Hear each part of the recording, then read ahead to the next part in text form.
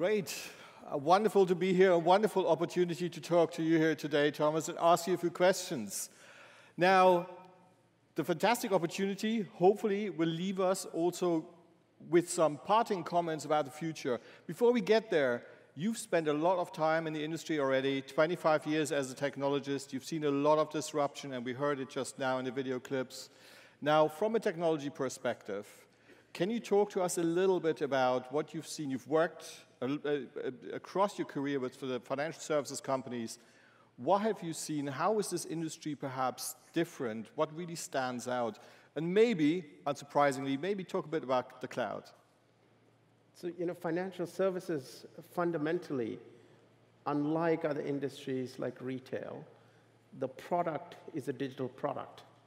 And as digital technology has advanced in a number of different ways, it really changes the way that financial institutions can think about creating new products, pricing them, managing risk associated with them, distributing them, and reaching customers to deliver an experience in a fundamentally new way. And as digital advances, we see that financial institutions have now got enormously capable tools at their disposal to change the kinds of products and experiences they deliver. But at the same time, there are new risks that are emerging all the time.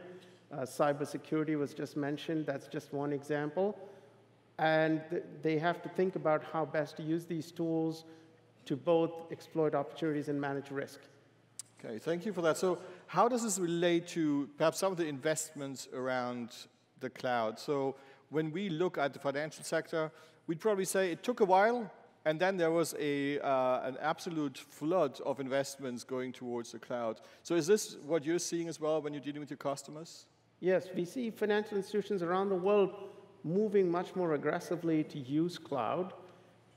There was a period of time where there was anxiety about data security, locality of data, regulatory concentration risk. But as cloud companies have invested, like Google, billions and billions in data centers and software capability to protect data, to build very advanced cybersecurity capabilities and other things, I think financial institutions increasingly look at cloud as a new platform that they can use to innovate and to deliver experiences in new ways and to connect their products to consumers in new ways. Mm-hmm. And thank you for that. So we'll get back to that in a moment, but maybe on a more general level, where do you see that the banking sector, the financial sector, is perhaps a little bit ahead of the curve, and are there areas where they need to do a little bit more and invest perhaps more heavily? If you look broadly, we see financial institutions, some of the leading ones, using platforms in new ways, like cloud platforms, in new ways to handle how they do regulatory reporting, how they do settlement activities, what they do for risk management, how they're doing mark-to-market accounting calculations much more quickly. Mm-hmm. And then there are others who are looking at, for example, using cloud and some of the sophisticated artificial intelligence tools to understand fraud and things like anti-money laundering much, much more accurately. Okay, that's great. So maybe let's switch a little bit. We heard the open banking revolution mentioned earlier. You can tell where we sit on this. It is reality. Now, it's fair to say that the use of APIs in this is very important, connecting across the ecosystem. And in fact, we think that in the future business models are mainly going to be ecosystem-based. So it'd be great to get your opinion on this, to see whether you think that it's a real opportunity. It's here to say, will we see the open banking API approach change over time? I think we generally see open banking. There's two different ways we see this API or ecosystem. The first one is to empower the consumer and to put the consumer at the center and allow the consumer from their device to be able to access their financial information, whether it's from one or many different financial institutions, and get a unified view of what their financial situation looks like. I think that's enormously empowering to consumers. It simplifies and makes financial transactions much more convenient for them. And every time you make something more convenient, you make it more useful for them. Similarly, we see, we're at this conference, and SWIFT is the ultimate example of an ecosystem that's brought the financial community together. We see similarly many financial institutions now taking their core systems, and not just at the top when they're exposing things to consumers, but also from one financial institution to another, being able to do, for example, interbank payments, cross-border payments, et cetera, through a much more efficient model. So at the heart of it, the financial system in the world is an ecosystem. And the cleaner you make the ability to interconnect these things, the easier it is for consumers, the easier it is for financial institutions to do business with one another. Is this still an area that needs more investment from your perspective? Is this an area that needs to grow quicker, faster, because it just increases the ecosystem exponentially and is a real opportunity? Well, as you interconnect an ecosystem and as you make things more convenient for consumers, for example, you also have to think carefully about, for example, the faster you can allow people to transact, the more likely you have to have more sophisticated tools to protect against fraud and other forms of malicious behavior, right? The more quickly you can move money between institutions, the more you have to come up with new ways to protect against, for example, people doing malicious things. And those tools are now becoming much more sophisticated. New solutions based on artificial intelligence, for example, are much more precise in the way that they can identify what is a potential fraudulent transaction, rather than just depending on a set of rules, which, frankly, bad actors always very quickly figure out by testing your rule set, what are the fraud, what are your rules, and they know how to get around it. Now you have much more dynamically evolving systems that are able to detect fraud and to keep bad actors from being able to attack an entire ecosystem. Right, so real benefit to everyone in the ecosystem. That's right. Okay, thank you. Now let's talk a little bit more about the cloud. And so from our perspective, we see cloud maturity and how you approach it in your investments in the cloud very much aligned with your maturity along your digital transformation journey. So at the same time, what we're hearing a lot from customers is still the worry about getting locked in. There's been a lot of experiences in the past where a lot of companies are maybe a little bit shy in terms of putting their eggs in one basket, so to speak. So what's your perspective? Is this a viable concern still today? Are there ways around it? How should you manage it? I think, it's important for technology providers to address the needs of both financial institutions and regulators. Regulators worry that as cloud becomes a primary way that financial institutions run their core systems, there's sort of concentration risk. Right. And financial institutions obviously worry about, based on the past history of technology providers, are they going to get on a platform that will take them many, many years to get off of? Now, as at Google, we believe that the more open cloud can be, the easier and broader will be the adoption, because people have lower risk than in using cloud providers' technology. And so we've invented something that we brought to market that lets a customer build a workload once. They can run it without change in their data center. They can move it to Google or any other cloud provider, and they can manage it in a consistent way. And doing that both broadens the appeal of cloud, because it allows a financial services organization to be able to train their people on one technology rather than on 3 or 4 different technologies from each provider. It gives them choice, and most importantly, lowers risk, because you manage all these environments in a single, consistent way. And so for us as a technology participant, it's important that we listen to customers and regulators and evolve the technology to solve problems like this. Okay, so the world is it fair to say, I don't want to put words in your mouth, the world is multi-cloud? Yes. Yes, firmly. And we expect that to be really the fundamental way that most institutions think of their systems going forward. Mm-hmm. So again, is the power of the ecosystem, the options that you have, and bringing those together, and leveraging the technology and innovation. Super. So how do we then deal when we go to the next step and we look at what happened? A lot of M&As. We've seen some stretching in some of the economics of financial services companies. So when we look at how people deal with their data, data is the new liquid gold, the new ink, whatever you want to call it. So what do you do in terms of starting your journey around really getting that intelligent core going and that digital platform that really speaks to the new ecosystem economy and all those wonderful things? So data, acquisitions typically lead to lots of systems. Many of those systems have private copies of data, and these data silos lead to enormous difficulties in being able to deliver new services to your customers.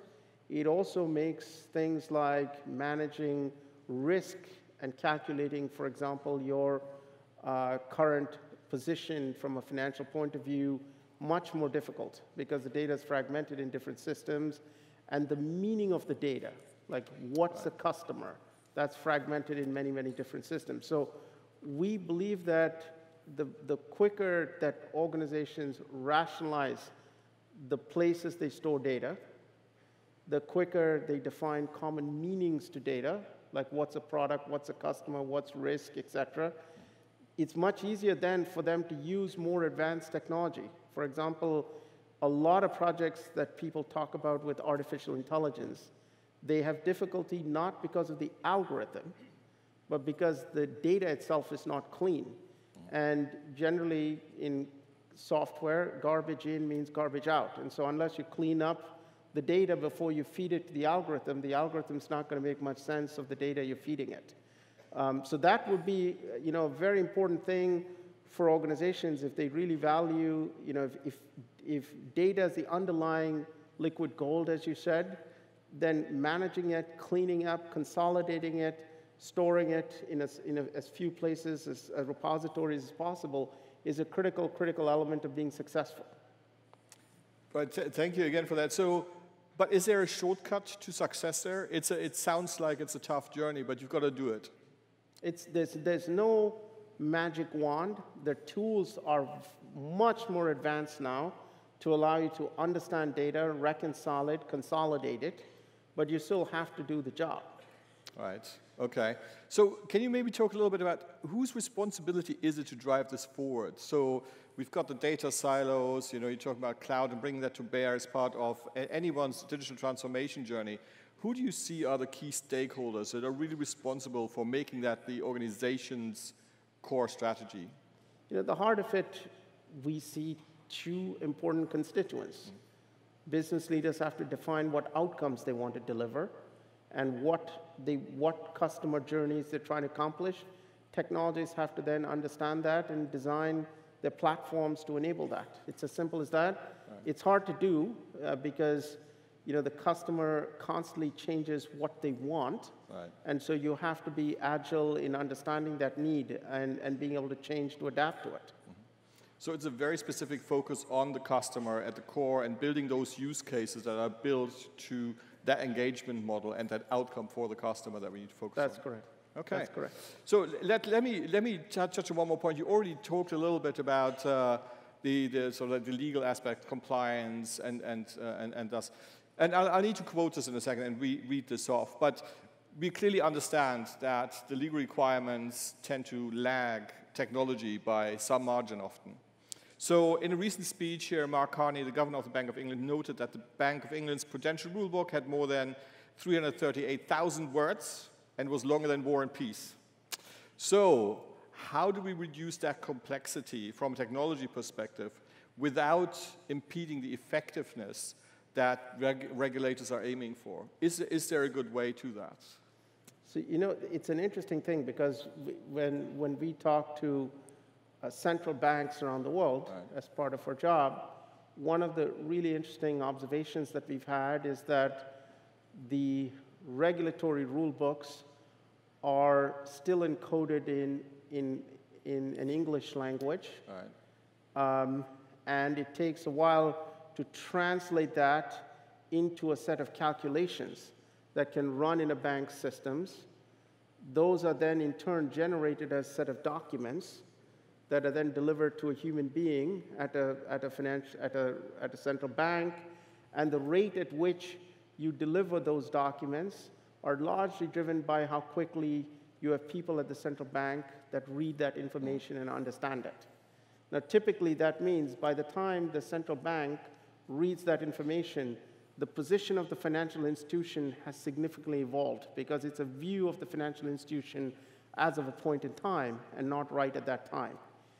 If technology can be used, you could do those calculations much more efficiently. You could, for example, translate that rule book into a set of calculations that can be run, and the output of those calculations can in turn be processed by machines that are not meant to replace humans, but to assist humans by calculating the financial risk, for example, the liquidity of a financial institution in much closer to real time. And to us, that's an evolution of where we see some of the capabilities that are now available to be used by financial institutions.